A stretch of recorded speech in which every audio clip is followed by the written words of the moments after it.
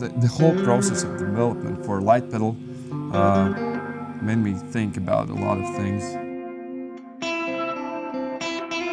I wanted to find an analog sound with something moving.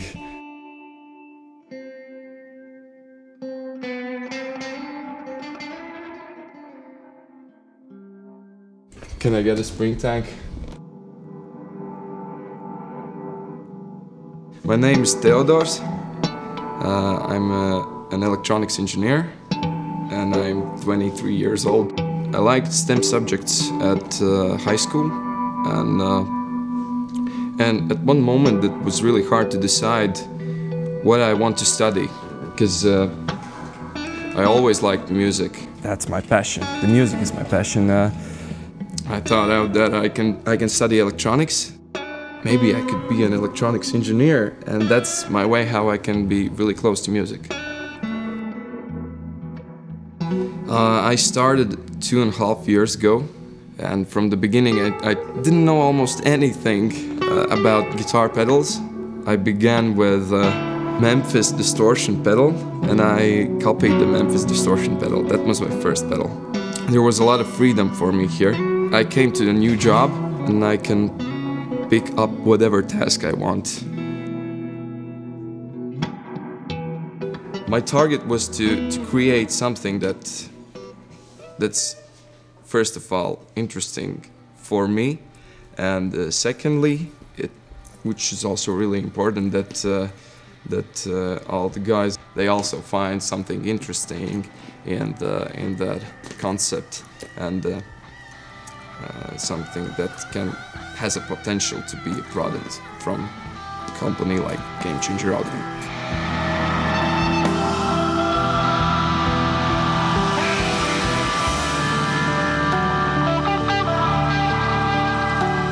Light pedal is a spring reverb pedal. So in the center of the concept there's a spring tank. After I started the first experiments with the spring tank, it actually was. Can somebody give me like a screwdriver that's a bit better than this one? Because this is a bit like. Okay. Yes. Much better. We took the spring tank. Someone was playing guitar. We sent the sound to the spring tank, and what we tried to do was we just. We stretched the strings all the time. We put a lot of fuzz to the output, and it actually sounded interesting. And I was showing this to Ilya and Martin and all the others, and they was like, okay, this is there is something, but you know, this is try something else, you know. So there was a lot of bad ideas with the spring tank at the beginning, and we somehow. We turned to do something else. We started to experiment with transducers and with piezo pickups.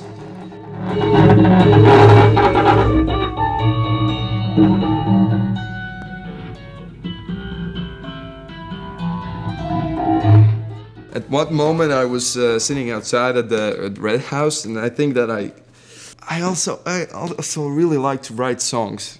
And I was like writing a song that's called Good Times. And I spent 2 last nights on that song.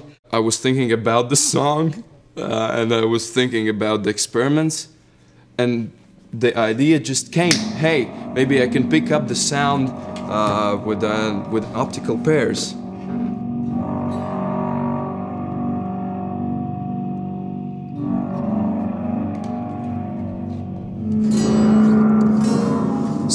So this is how the first experiment looked like. We have an input from guitar that goes to the D-class amplifier, which sends signal, which amplifies the guitar signal and sends it to the exciter, to the transducer, which excites the springs. So the springs start to vibrate when I'm playing something. And the way how we receive the mechanical fluctuations of the spring tank right now, it's done by red laser diode and the photoresistor. So the photoresistor is the output stage, and right now we hear only the wet signal. Like, we hear only the optical reverb. So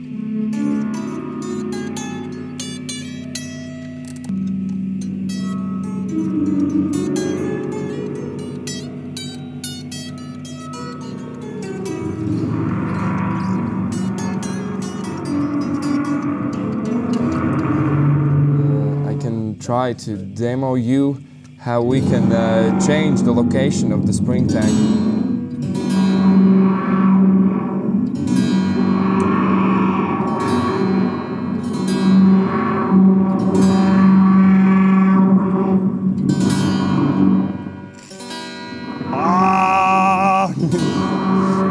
It's a really raw experiment. So we are using the photoresistor, which is pretty slow.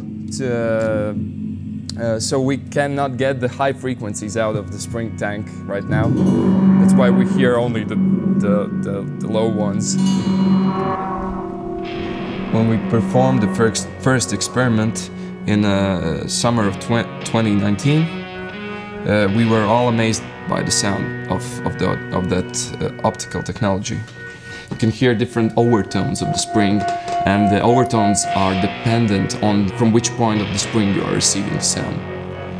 It took like half of a year to complete the first prototype. Okay, the first prototype was that we brought to 2020 NAMM show. When people hear it in the NAMM show, I'm really happy that they like the pedal at that point, but it was not completed at that point, not at all. So it took one more year to complete it, to fine-tune anything, to get everything that we could out of the spring tank. It just took a lot of research. Okay, firstly, there were problems with noise from all the sides. You know, the infrared LEDs are noisy if you don't drive them in an optimal manner. Secondly, you need to develop low noise photodiode amplifier. Then you need to drive the spring tank as much as you can, not to burn it down, so we can amplify the optical signal a bit less. There was a huge problem with feedback. Those optical pairs were acting like microphones.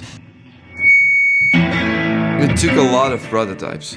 It took a lot of different schematical ideas. I was working on the light pedal for 1.5 of a year, and that's the first experience for me that I'm putting my energy to one specific thing that much time.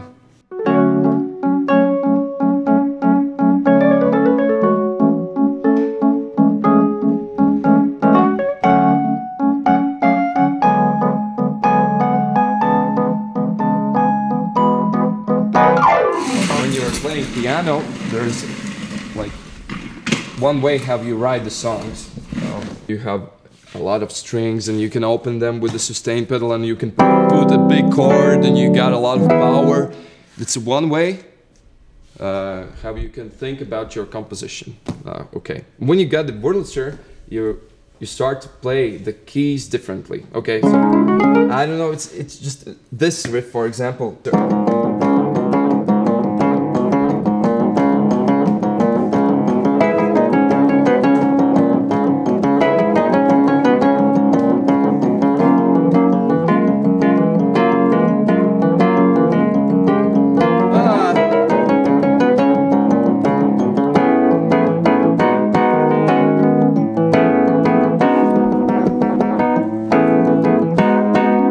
Okay, so, and that's another way how the instrument and the sound of the instrument is inspiring you.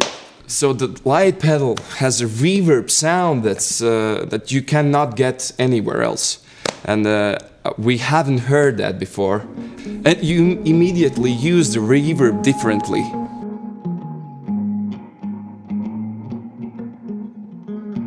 Together with my friends, we are trying to cover one song which is written in the 1970s. The band is called Cathedral, which is cathedral in English. That's one of the first bands that wrote original rock music in Latvia. At the recording, there's the slow guitar which goes like.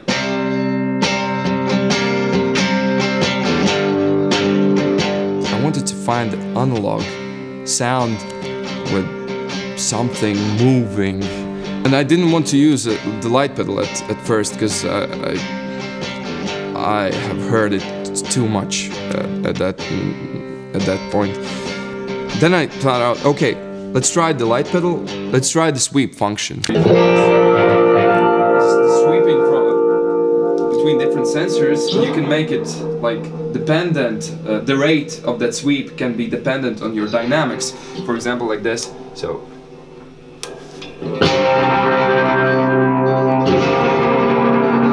Like this.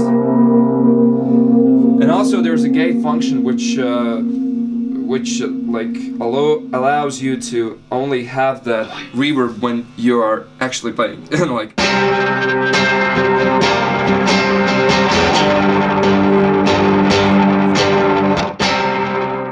With the sweep mode, I just got what I wanted, and that was amazing, because at that point I believed that what I'm trying to build is something that could be actually useful for musicians. Yeah, like that. This is the first time I'm doing this.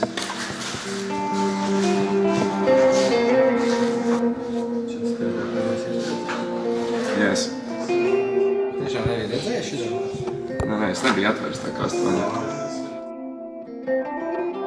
For me personally, the project is not done yet.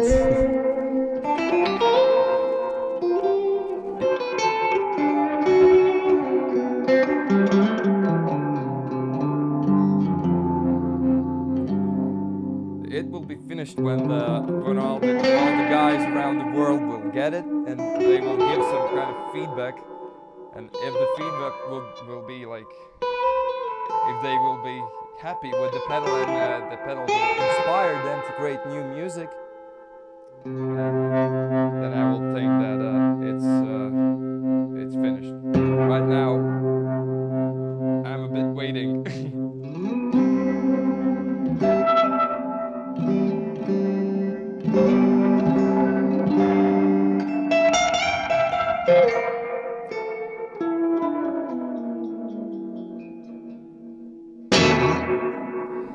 So yeah.